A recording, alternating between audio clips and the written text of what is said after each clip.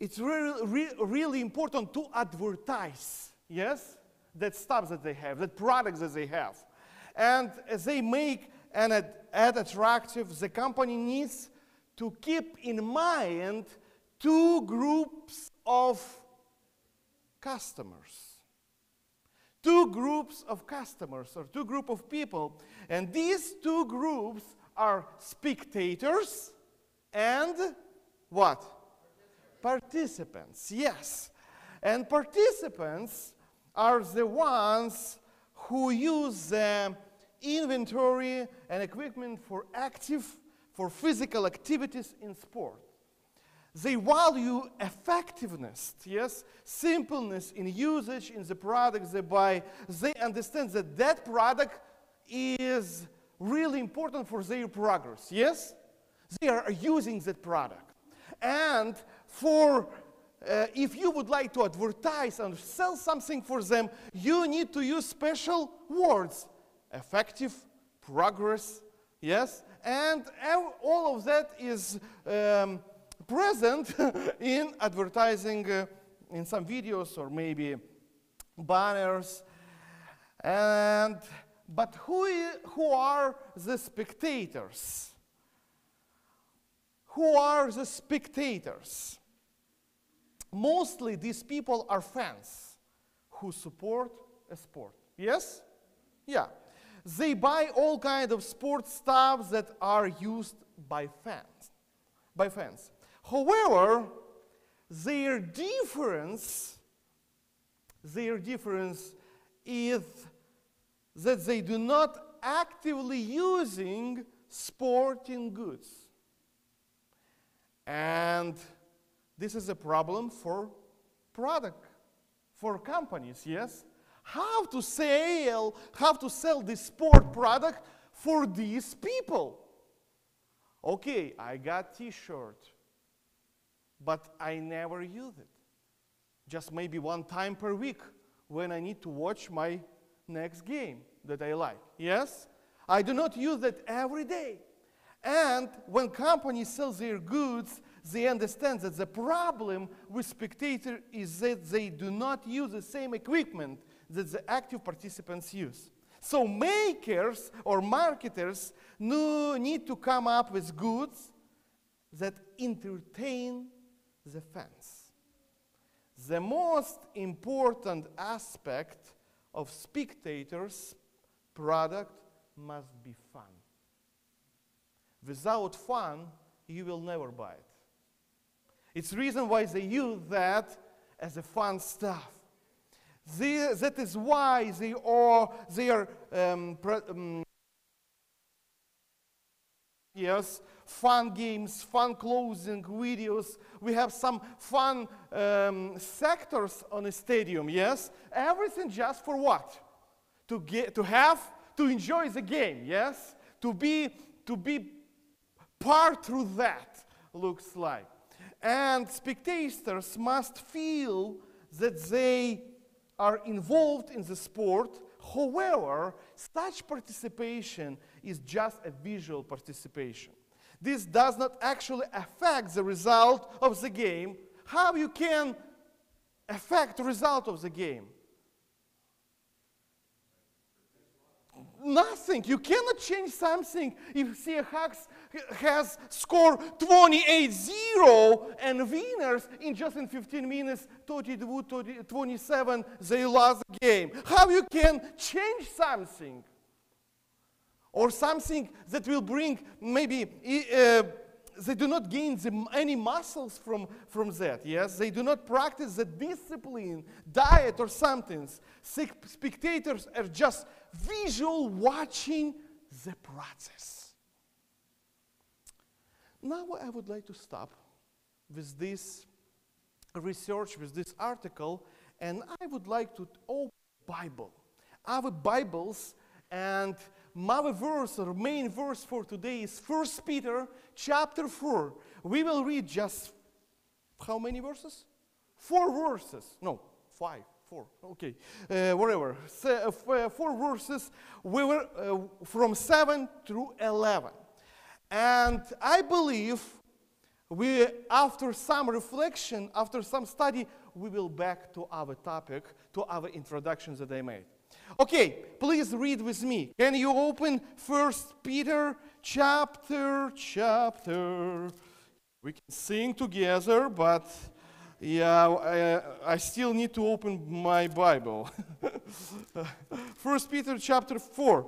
Okay, verse 7. The end of all things is at hand. Therefore, be self-controlled and sober-minded for the sake of your prayers. Above all, keep loving one another earnestly, since love covers a multitude of sins. Show hospitality to one another without grumbling. As each has received a gift, use it to serve one another as good stewards of God's varied grace.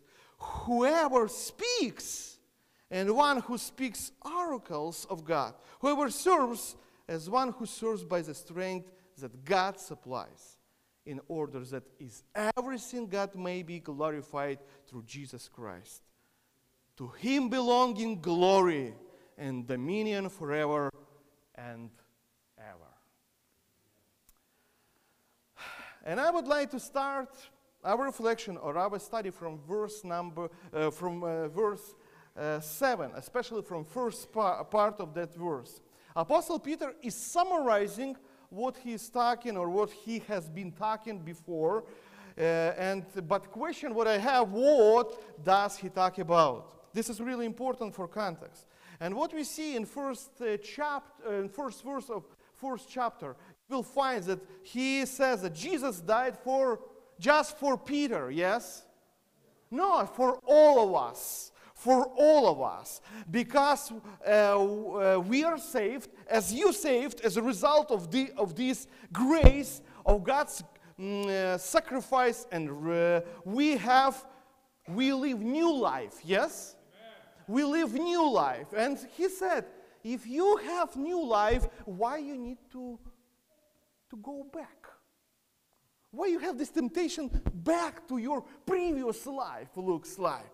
And in verse 6, he says interesting verse, and I like that verse. Even if we die, a word is what? Is awaiting for us. Yes, something can happen, and we will die, but we have a word, and that award awaits for whom?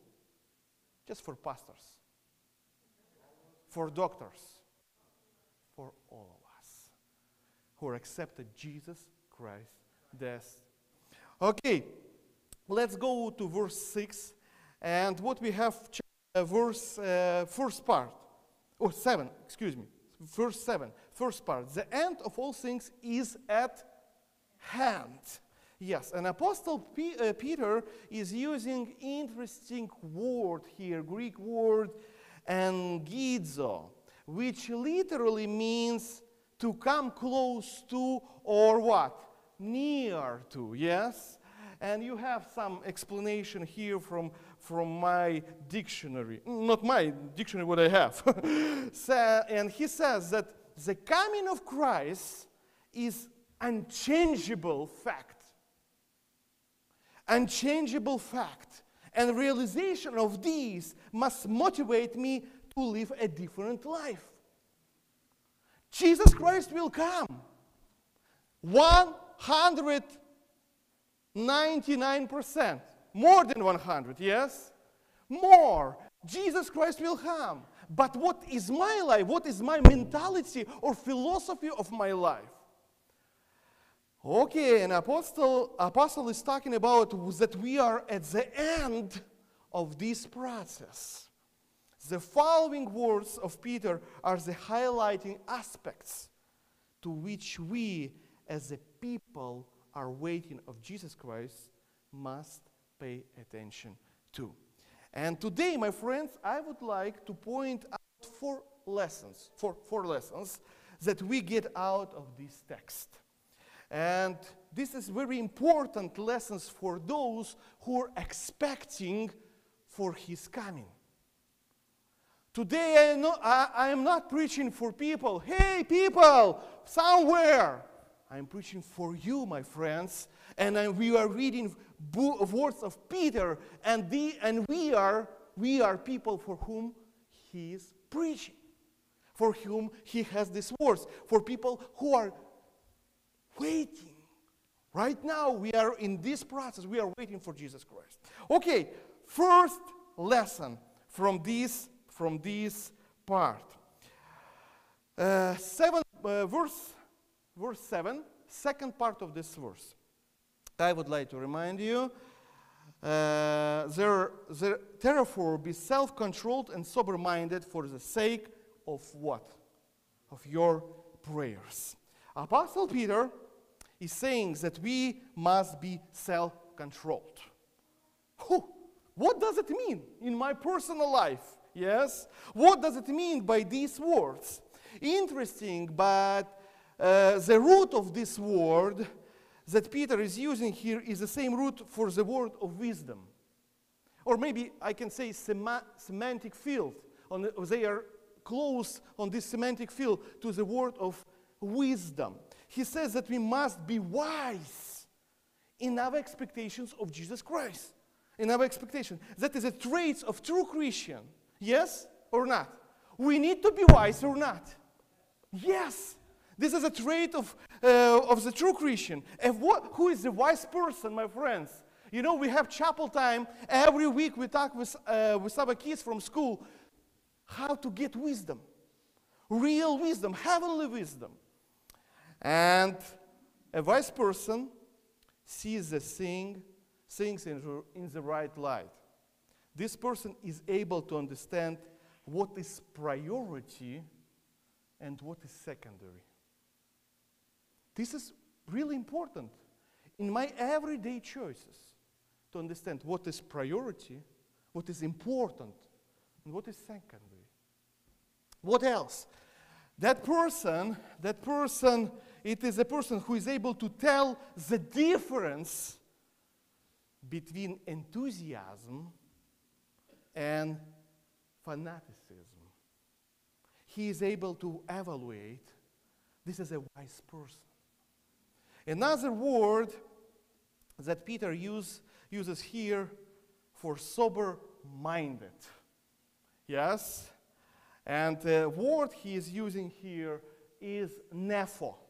This is an interesting word, and he writes that we must be sober, yes? It means we must preserve our mind's ability for thought.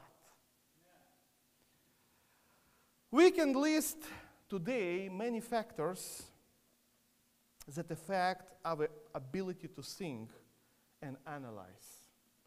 There is a book by Ellen G. White, Mind, Character, and Personality.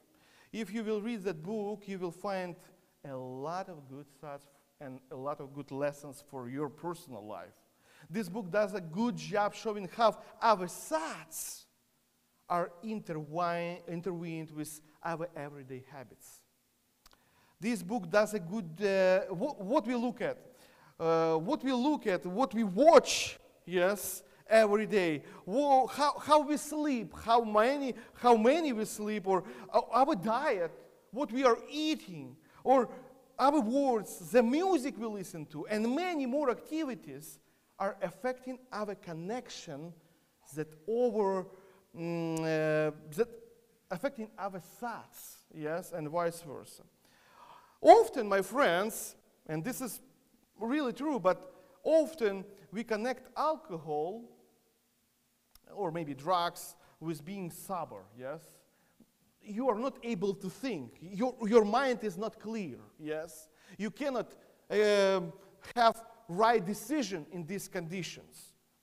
But, my friends, fail to connect that overeating also affects our thoughts, and it hinders the resistance of temptation.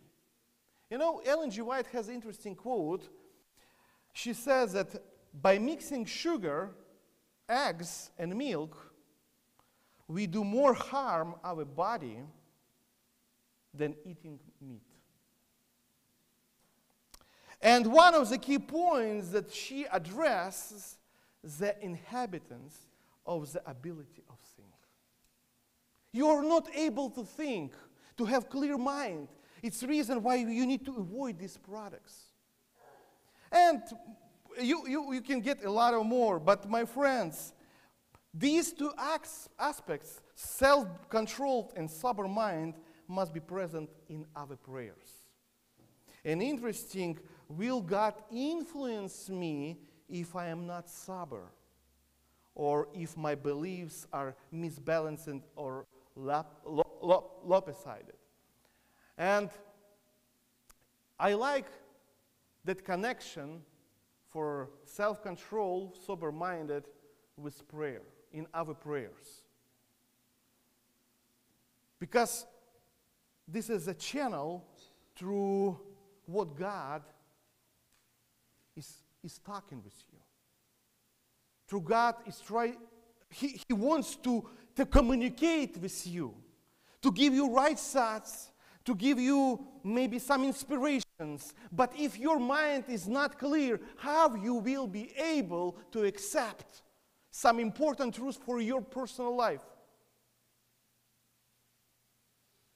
If you're overeating, would you like to have some reflection after that? You would like to sleep, yes?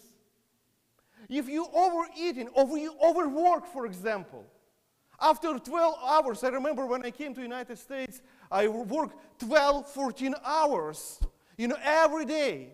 And Friday, when we had youth meeting, I was not able even talk. I just sat, listen, and sleep. All service, whole Sabbath service, I was not able to be involved because I was overworked. And problem, how God can communicate with me through this condition if I am not able to think. Second lesson we get in verse 8. Apostle Peter says, what he says? Above all what? Keep loving one another earnestly. And Peter says that love is above all. He's using the word agape, and we like that word. This is the highest virtue, yes, that must be present in our lives, in our serving for one another. As we will see further, such love must be the key aspect in our ministry, at church and to each other. And Peter is consecutive in his instruction to the church. Before he is calling to church, or calling a church to ministry, he says, what is the foundation of such ministry? He is using a very interesting word here. What kind of word? Actiness, yes? Actiness, without ceasing. And interesting meaning we have, and this word is usually used when talking about muscle work.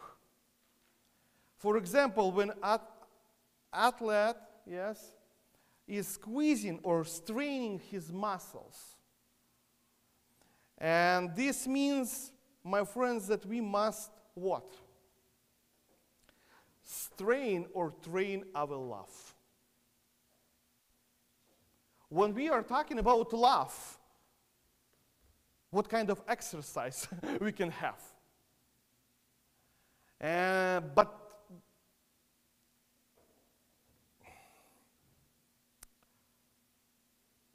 this tells us that that is not just blind love, yes? Or this is a sentimental love. This is a real verb, real actions. For example, we might find someone very adorable and likable. We say, oh, this person is so nice. I like to be with that person. But that sister, no, I will try to avoid. And that shows us that you are not trying to have this exercise for your love, yes? And Peter is talking about something different here. True love means straining our inner muscles of love. It so happens that a person has a talent, yes, talk, preach, but has one problem. He does not like people. We have preachers, we have maybe some deacons or somebody. You have talents, you have educational level, but if you do not like people, what? Apostle Paul has answer for that, yeah, in 1 Corinthians chapter 13. Everything is what? Pointless, yes? This is a pointless talents looks like. A person might be gifted, but not able to love people. And for us, this is a thoughtful reflection. If I do not love, but I have ability, I have talent to serve for church, what I need to do, my friends? Exercise, yes. You know, if you do not like people, that of course will affect your ministry towards each other. That's why he's starting with love. Apostle Peter starting with love. If we do not love people who surround us, then the first thing we must do is to pray and ask for this gift of love. And that relates with our mind, yes? With the facts that we need to be clear. Okay, third lesson, verse 9. Show hospitality. Do we have Katie Sanquist today? She has a lot of thoughts about hospitality, and I expected that she will say, yes, amen, at this moment. But okay, she does not, she's not here, and I would like to read that again. Show what? Hospitality to one another without what? Grumbling. Yes. In this verse, Peter is showing how to practice this love he is talking about. And hospitality is taking care of people. And Peter is saying that our hospitality must be without grumbling, murmuring, and grudging, yes? And sometimes, you know, I heard, sometimes, okay, I will talk about myself. Somebody came to me not on the right time and say, listen, can you help me? Yes, I am Christian. What I need to do? Yes, I will help you. But what inside of me? When I came after that to my sister Beverly and says, listen, that person, it was not on time. I was not ready for that. And it was not for my joy. But what Peter says for us? Show hospitality for one another and what? Without what? Grumbling. Yes. When Peter is asking us to show our love, this means that sometimes it will be uncomfortable. Sometimes it is painful and not easy. However, agape love will also not whine or grumble about it. This is a third lesson. And fourth lesson we gain today is the verse 10. Can you read with me verse 10? I know we need extra strength.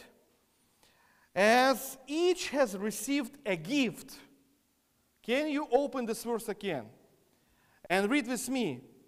As each has received a gift, use it to serve one another as good stewards of God's right grace.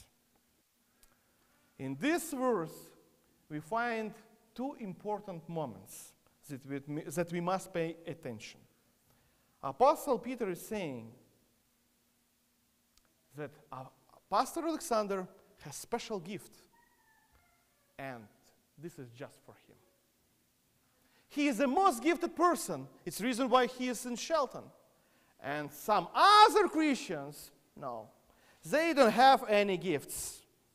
Everything what they need, just Sit and listen.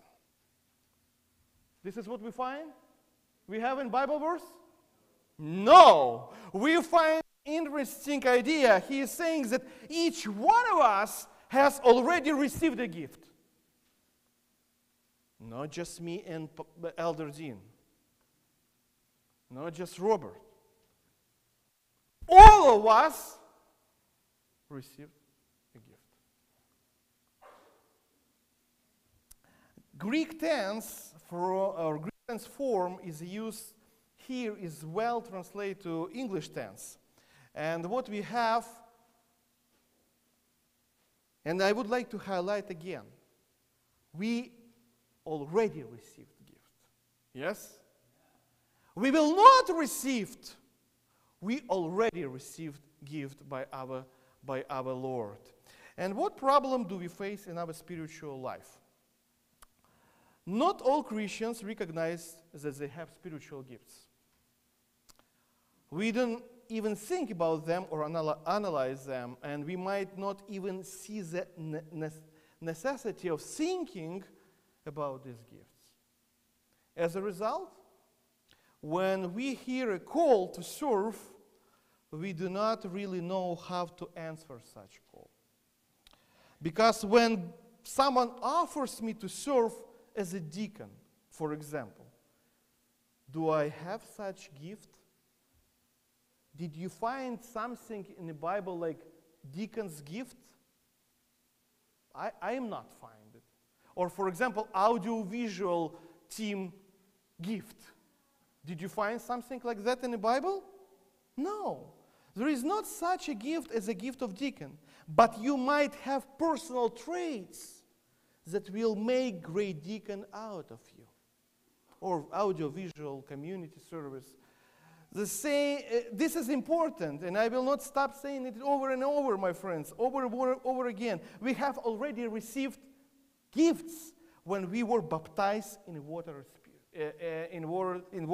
and spirit. And a better question to ask is if I cultivate and grow in the gifts or not.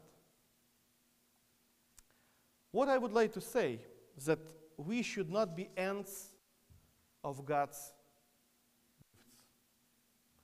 We should not end God's gifts. Us. But it does not end with us. We are meant to be channels through which the blessings will flow to others. This is one aspect from verse 10. And another aspect that we must pay attention to in this verse, that Peter is asking us to serve one another as how? As what? Stewards. Stewards, thank you. God's varied grace. Here he is telling that we are stewards. And interesting, he is using word economos. Really familiar word, yeah, word for most of us. And the meaning or meaning of that word is manager, or someone who is managing household business, worker. And he is telling that God makes us managers. My friends, God makes us managers. And question, managers of what? You will ask me, yes? But we have answer in our Bible verse. We have answer here, and here is where the best news we have for today. We are manager of God's grace. You can imagine these words. We are managers of God's grace. God puts me and you to manage His grace. Is not this is the biggest responsibility that God puts on us? Moreover, Peter is showing the variation of God's grace. And Interestingly, when the words gift are used in this text, and I will show you on the screen, a Greek word charisma is used. And the root of this word is charis, and which is the root of grace. And now we need to connect these two words, or how Peter is playing with these words, yes? The gifts that we have are for the purpose to show God's grace to this world. God's grace is varied in its manifestation. And at the same time, God's grace is manifested when we serve with our gifts. When we sing, when we open doors, do the bulletin job or newspapers, work in the kitchen, all of these are examples of God's grace. Can you imagine these responsibilities that we have? Peter is reminding us that the time is coming to an end. And as a saved believers, you must share this grace with others. So, we have 4 lessons that we have learned today. First, it is a state of our what? Mind and our wisdom in every day. Second, the foundation of everything is what? Love. Third, the practice of love by caring for them, for others, and being hospitable towards them. Fourth, all of us, no exceptions, were put as the managers in Christ's church. I would like to repeat this again. All of us, no exceptions, not just pastor or board members, all of us, no exception, were put as the managers in God's church. We were given the right kind of instruments or gifts to show God's grace. Through our gifts, my friends, we will show God's grace. This is the reason why I cannot say this is my gift. I will use just for my family. Or for example, I don't know what I have. What kind of gifts I have. We have responsibility. So the question to each one of you is this: do you believe the reality of these words? Do you realize that these words are towards each one of you without exceptions? Young kids, elderly people, for all of us. And now I would like to return to our beginning. And question what I have for now, who we are. We are participants or we spectators. We can come or we continue to be spectators. We have the right kind of clothes. This is my Sabbath clothes. Yes? We have 3BN, for example. We have Bible. We even given our tithes. Somewhat, we are even part of the process. We can even empathize and support ministry through sitting, but we are not participants. We are not actually in the process. We do not practice our faith. We are not growing spiritual muscles. In the church of God, my friends, there should not be spectators who do not serve, who are not participating, and who do not sacrifice themselves to serve the Lord. We are given to each other to serve, and we are put as the managers. Each one of us is put to manage God's grace for this community.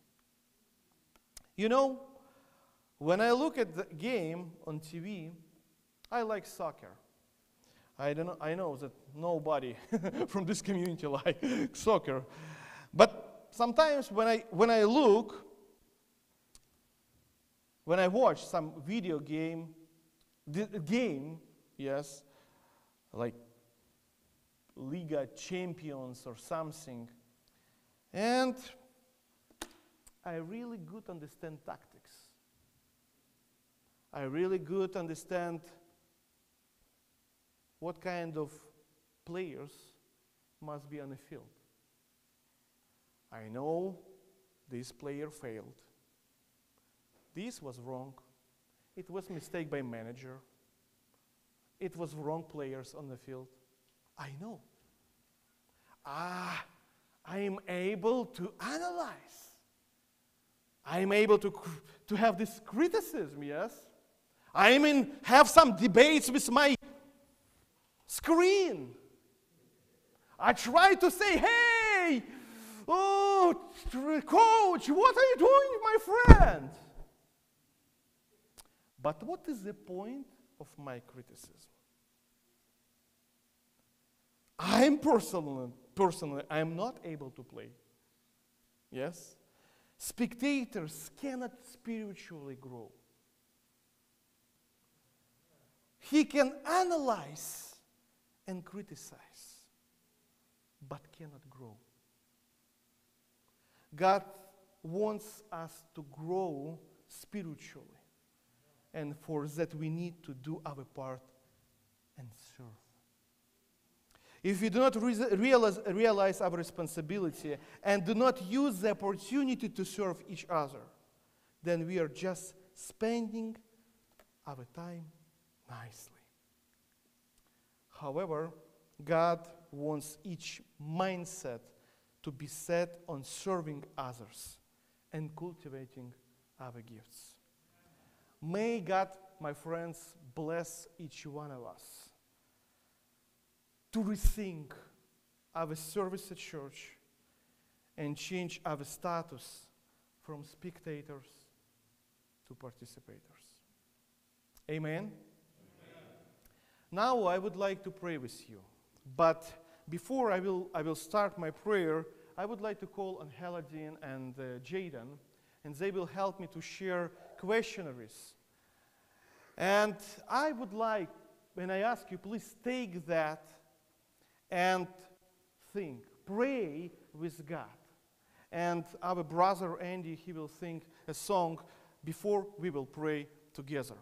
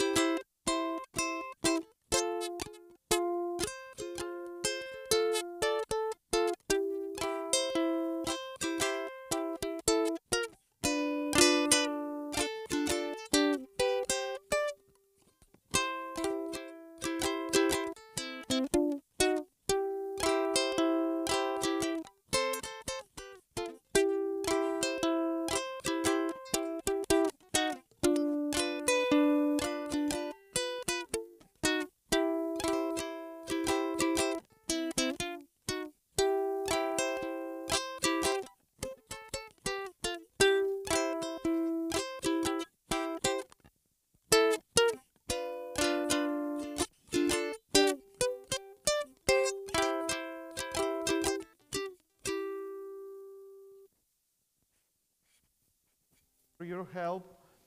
And if you need pens, let us know. Let's pray together. Our Father in heaven, our Lord, our Almighty God, we praise you today and we celebrate your grace that we have.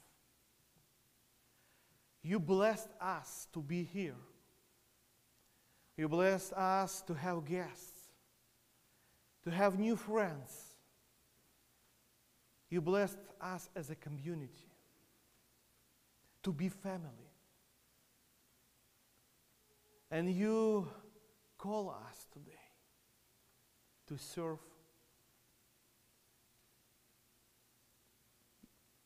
for each other,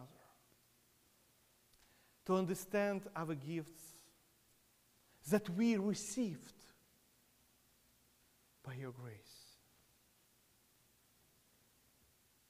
My dear Lord, bless our church, bless our community, our Shelton. You know how many people they are seeking for your love, for your words. How many people need your help, your word, support from us. But here, we need to be organized. We need to understand responsibilities that we have. And today I ask you, please bless each one of us. Bless us. Baptize us with the Holy Spirit. Touch our hearts. Do not be just spectators, but be participants and love one another. We pray in Jesus' name, in your holy name.